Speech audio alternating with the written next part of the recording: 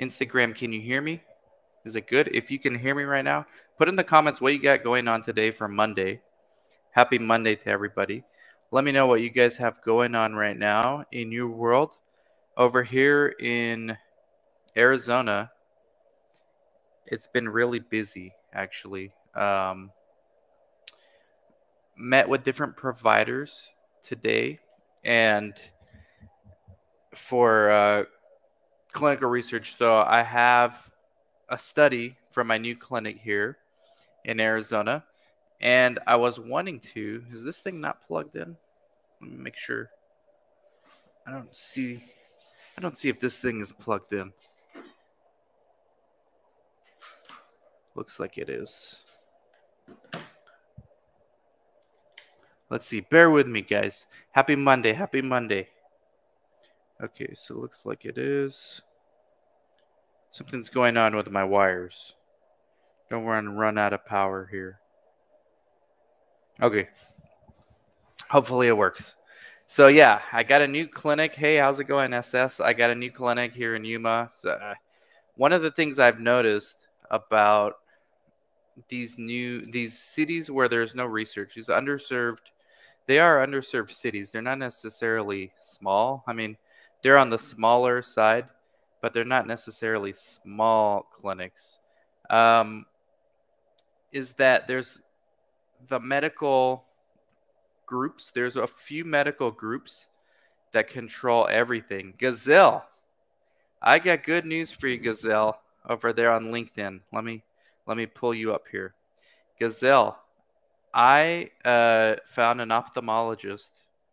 This is what I'm telling everybody live. But I found an ophthalmologist here in Yuma who wants to do studies. He's been a physician for like 50 years, and he's got tons of patients and all the equipment, and he's never done research, but he's about to be a sub-I for one of my studies. So by the time we do PI work with him, he's going to have research experience. So I've been meaning to talk to you, Gazelle. I got that good news. I immediately thought of you, former CRA Academy graduate, now an ophthalmology monitor. So shout out to Gazelle. Mahalo. You could go think about this, Gazelle. You can go from beautiful Hawaii, all right, to lovely Yuma, Arizona, where it's about 105 degrees right now.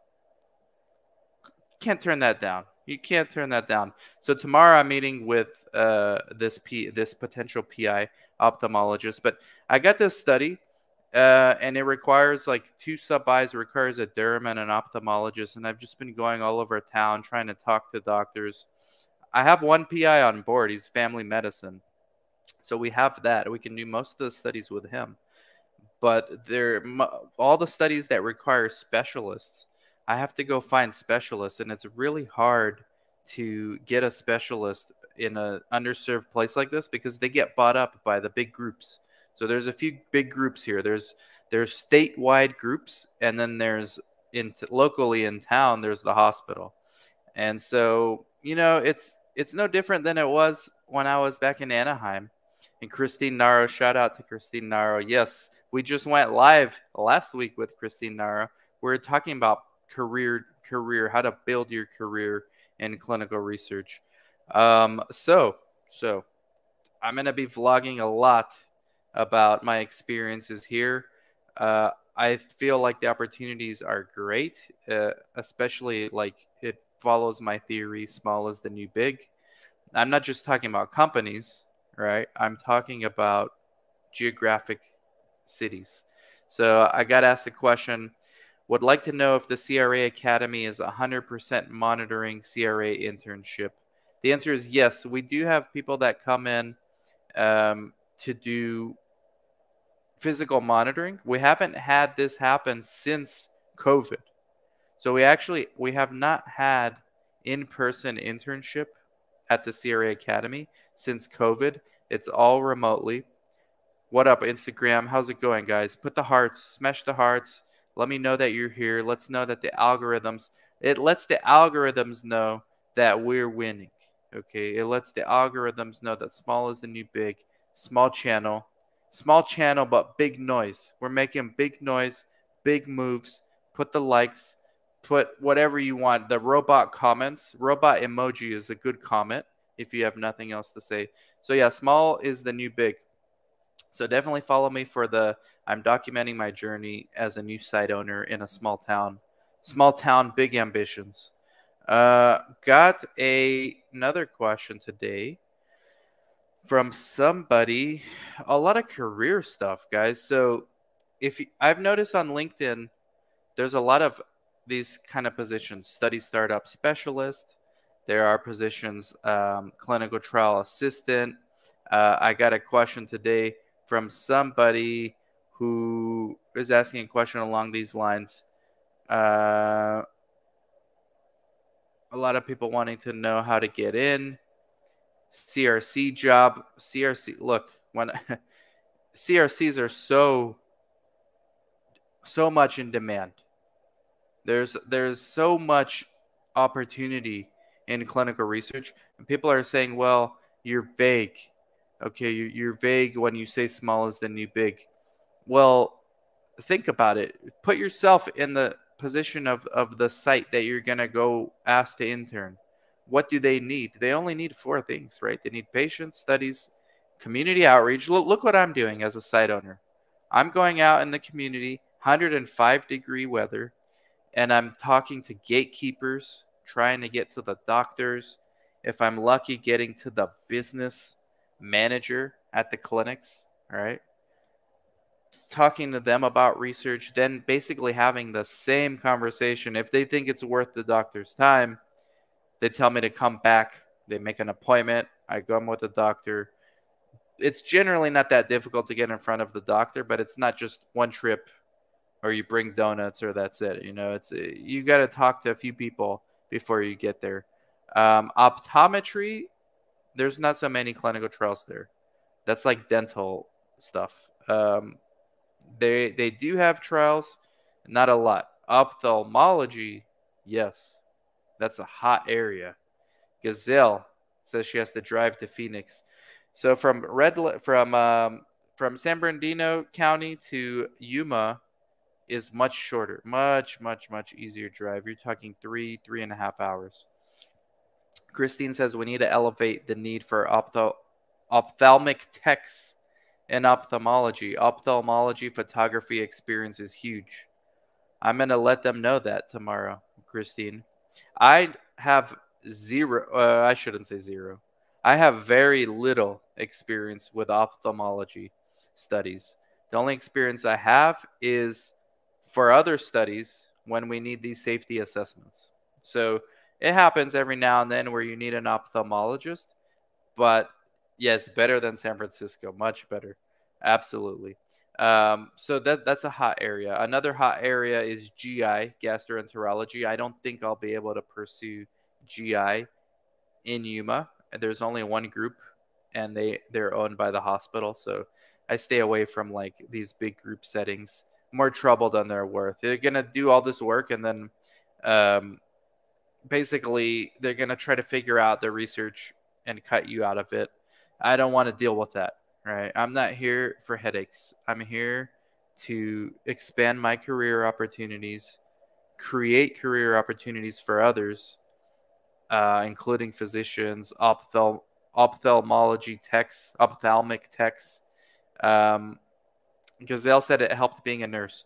Yes, it helped being a nurse. So also for the international medical graduates, there's a whole world of opportunity for you out there. Let me know, to be a medical monitor, somebody says on Instagram. What's the opportunities to be a medical monitor? Well, let's start with what's the requirements. The requirements are you have to be an MD, a licensed MD in that state that you are going, or at least in the US, because medical monitors, they do it on a national level. But you can't just become a medical monitor with no research experience. Typically, you need investigator experience, either as a PI, preferably as a PI, but maybe sub-I experience can help also. It's not like doctors licensed doctors grow on trees. Like, it's hard for the CROs and sponsors to find these people, but of course they prefer experience. So again, if you want to be a medical monitor, you got to be a licensed doctor in the country that you want to work in. And then it doesn't hurt to have some research experience as well as an investigator. So that's some other that's another question I get asked a lot, actually. So thank you for asking that one. Another thing I got was, oh yeah, opening a site.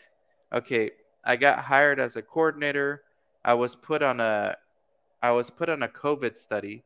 It's really hard to get patients. So by the way, there's a lot of COVID studies right now. I'm turning them down. I don't want COVID studies. I was put in a COVID study. It's really hard to get patients. That's one of the reasons why I don't want COVID studies. It's an outpatient study. The patients need to come to the ER for 5 days. Patients will be compensated for each visit. So this looks like a study that's outpatient, but it starts out as inpatient in the ER. This is tough to get because you're talking about an emergency room. So it's really, this person's saying it's really hard to get anyone because they're only coming for the monoclonal antibody. Do you recommend a different approach to get patients enrolled in the study? I don't recommend any different approach. I think you have to have the ER doctors on board with you, and then you've got to give them incentive. Well, why are they, ER, it's busy enough being in an ER during COVID. Why are they going to think about research? You have to make it worth their while to think about research. And what that is obviously some kind of monetary compensation for their time. I mean, they're going to be sub-investigators, it looks like, on this study. By the time you finish paying them what is fair, there's very little profit left. This is why I don't like these COVID studies. Especially this kind of COVID study.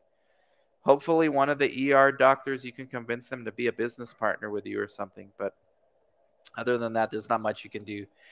Gabriella says, medical doctors, which license apply to other countries as well with licensing? Yeah, so like if you're a MD in, like, let's say Mexico, it's unlikely you're going to be able to be a medical monitor in the US for US studies. It's not impossible, but it's not preferred. The CROs and the sponsors, they prefer US MDs for US sites, maybe Canadian MD for Canadian sites, European, etc. Now, can a medical monitor from Europe do, oversee study from the US? Yes, it all depends where the sponsor is from. But in general, I get these questions from people who immigrate to the US from another country. They think they could be a medical monitor. You probably will not be able to be that medical monitor. You could be a study coordinator. From there, you can go on to be a CRA. You could be project manager. You can do a whole bunch of stuff. Divya, can you please share your valuable knowledge on protocol amendments and the impacts they have on corresponding ICFs? Yeah, so just like in the human body, when reactions occur, typically a cascade of events occurs. I just interviewed Dr. Leaf, the author of, what's the book? Cellular Communication. I forget the name, but it's on my YouTube channel and on the podcast. They interview with him. Life is about cascading events. Like one enzyme causes this cascade of events to happen. It's the same thing in protocols, right? Protocol amendments. If a protocol gets amended, more often than not, the ICF will get amended, especially if it's anything involving the patient, which most protocol amendments do have changes that affect the patient. So you have to inform the patient again with a new ICF. You also need new protocol training for the new version for all the staff on board. Those are the two big things that cascade. Another thing that probably will need to change is the source for that study. Probably needs to be amended as well. The source templates. So a lot of changes, a lot of important things happen during protocol amendments. Actually, I have an entire video on that.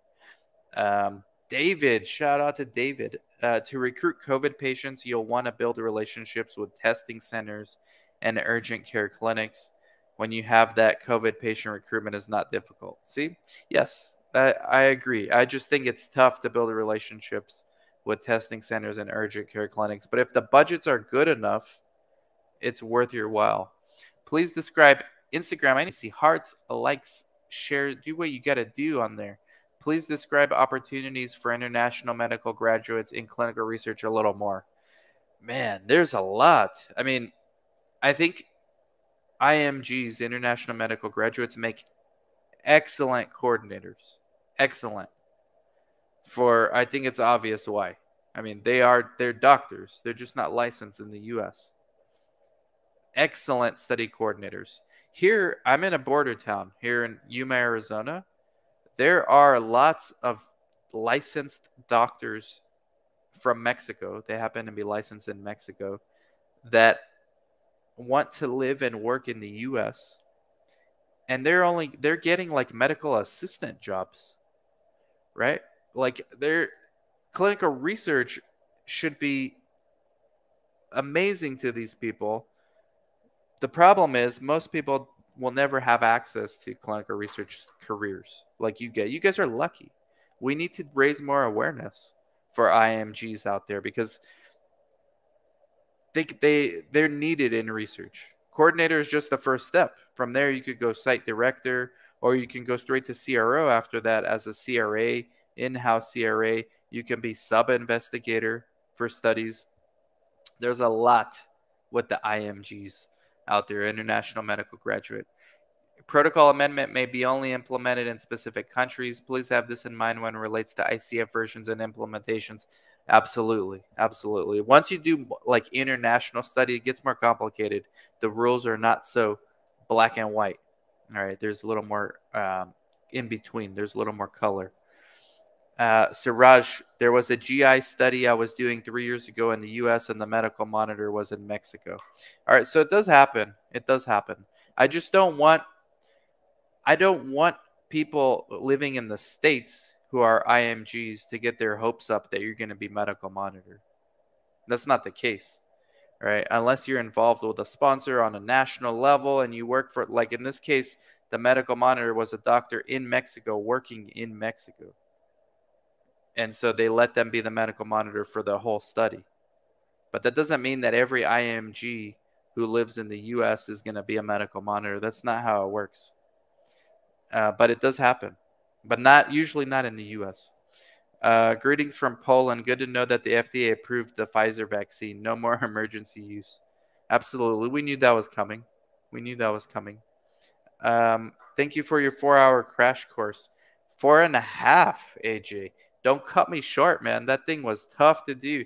That thing took me 24 hours or more to upload.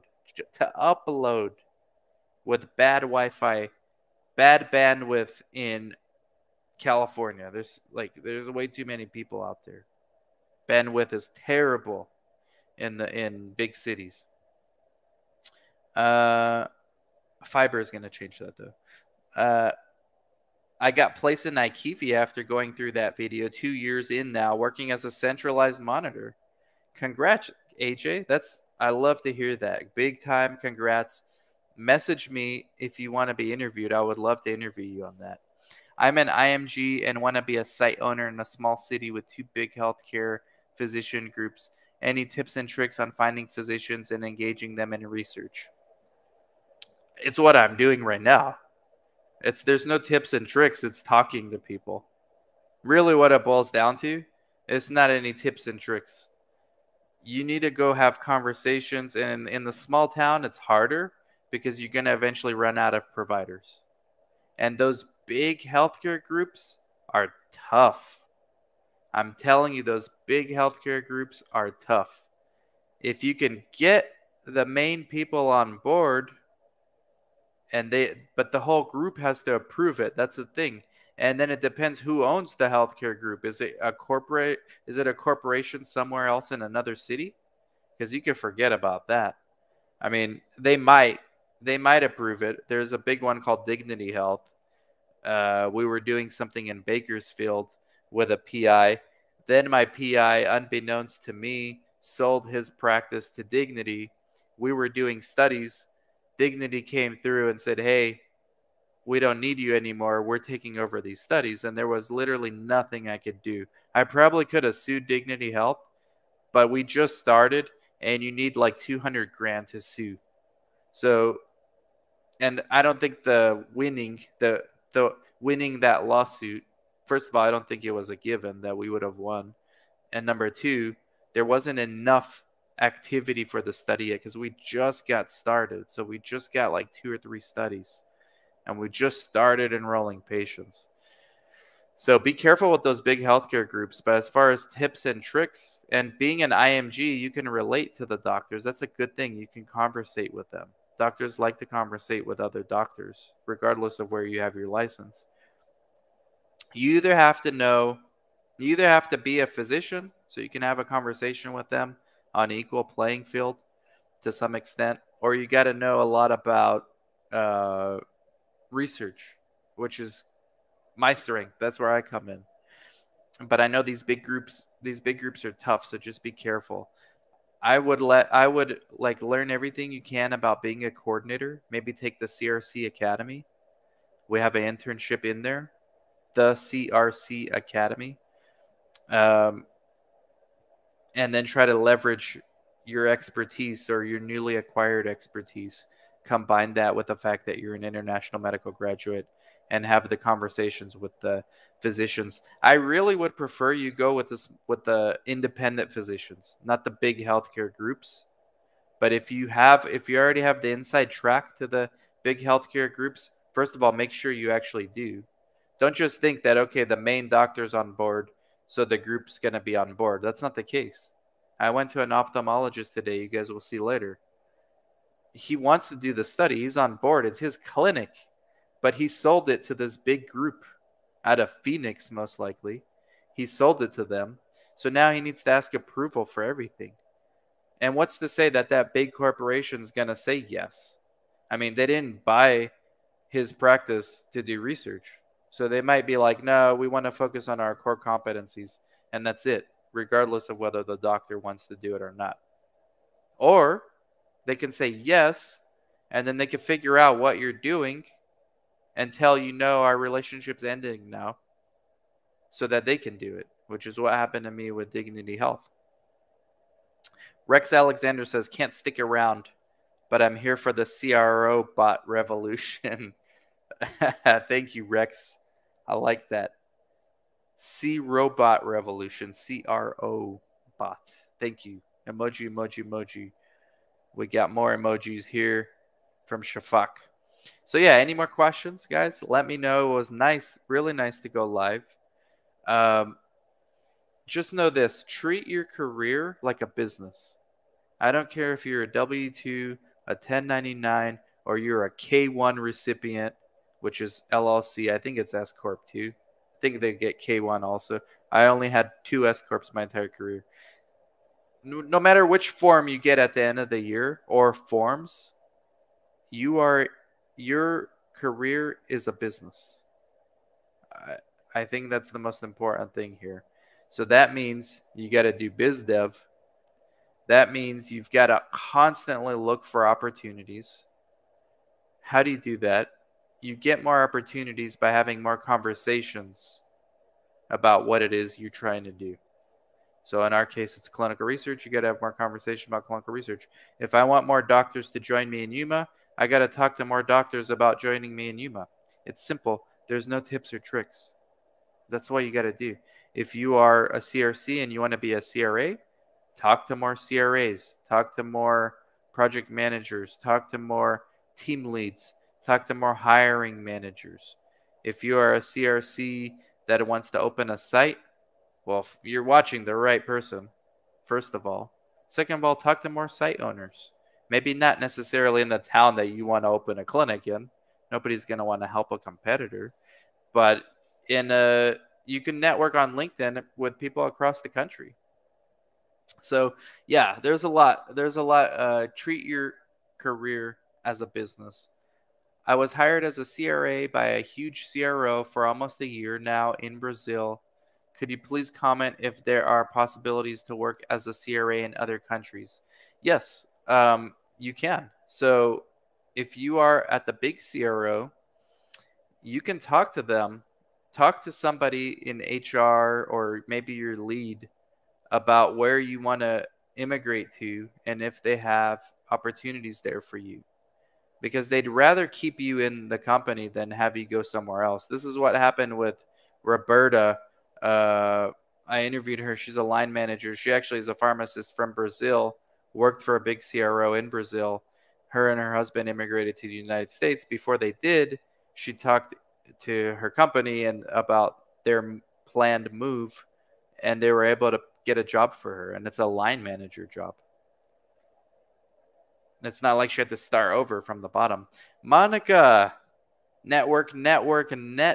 Absolutely, Monica. That's all you got to do. It was the dinner we had was amazing dinner. You know, I discovered that I need more red wine in me. I need more red wine in me to come up with better and better and better ideas. And we got a lot going on over there too. Christine says they can tune into Clubhouse with Keeping It Real and network with site owners. Yes, that's tonight, Monday at 5 Pacific, 8 Eastern. If I remember, I'm going to be on there tonight. I'm going to be on there tonight because I support Marjorie and Carla from Topaz Clinical Research. They support me in hosting the Guru Nation rooms. So I'm going to support by being there and talking and listening to other people on there. So yeah, keep treating your career as a business. That's very important. And the opportunities are there. You got to network, you got to talk, you got to step outside of your comfort zone. You got to use LinkedIn. You got to, even these comments, just networking with other people in the comments is a way to do networking. I mean, hey, I saw your comment on the live stream today. Interesting. I looked at your profile. You are a in-house CRA. That is awesome. I want to be an in-house CRA. I mean, this is what you got to do, guys. Over and over and over and over and over and over and over and over again, and figure out what it is that you are. Let's end with this one. No, actually, I'm gonna do a separate video on this one. This could be a short one. We don't want to put it at the end of a 30-minute live stream. Let's see. What do you think about decentralized trials, conversations happening in the business? It's going to happen. Sponsors want decentralization of trials. Sponsors want trials directly to patients' homes. I think they're going to get it on some studies where it's appropriate. I don't think it's going to change a lot of the studies because I think you're going to still need patients going to the clinics, seeing their physicians.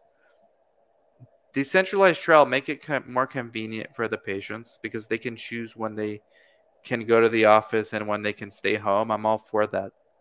But it's not going to be this magic pill that solves every problem in research. The biggest problem in research is patient recruitment. Decentralized trial is not going to solve patient recruitment. Patient recruitment, the argument is that, well, we can reach more rural patients. Well, yeah, but how?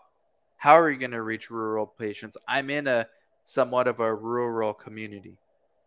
These patients trust their clinicians, and that's it. They barely even trust their clinicians in those rural areas because most of the providers are part of bigger systems. So what makes you think they're going to trust big pharma just because pharma put out a Facebook ad for them to do a study? It's not so easy. I think once the patients are in the study, it's easier to give the patients the flexibility. Do you want to stay home for this visit or do you want to come in for this visit? I think that is good. I think decentralized trials are here to stay. I just don't think it's going to be this huge disruption. I think sites are going to exist. I think they're going to coexist with decentralized trials. And I think decentralized trials are going to just expose the awareness problem in clinical research. There's a huge lack. Even after COVID, guys, clinical research was in the news every single day, every single hour, every single minute. It still is. People still don't know what clinical research is. They still don't want to do studies. You have to have these conversations with the patients, and they trust their clinicians. They don't trust big pharma. They don't even trust small pharma, for that matter. They trust their clinicians, if you're lucky. So that's my take on decentralized trials. It's real. It's going to happen. It's not the end all be all. And let's let the automatons take over research. That ain't happening. It's going to be more human than ever in research. More humans are going to be needed in research than ever before right now. Facebook in the house. Good evening from Tobias Reed, PhD and Associates of New York University. Wow. Welcome. Big time. That's big time. It's an honor that you're watching. Thank you so much. So that's it. I'm going to go. I got to finish up a short video. And then I got to be ready for the clubhouse. I have homework to do. I have to email all the business people that I met. Well, you got to watch the video, but I met a lot of people, and they gave me homework to do to get to these providers. Guys, I'm not beyond it. It's not beneath me. I run into gatekeepers and have to do what they want. It's just like everyone else. Bottom line, they don't know me from somebody else on the internet. I don't even mention that I do YouTube. I don't want to scare them off.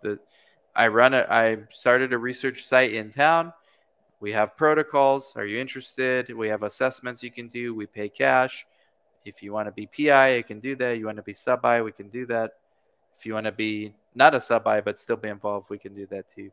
So I'm going to do that and then finish up. But thank you guys so much. Make sure you like, subscribe, comment, share. If you don't know what to comment, put a robot emoji. And I'll catch you all later. Bye-bye.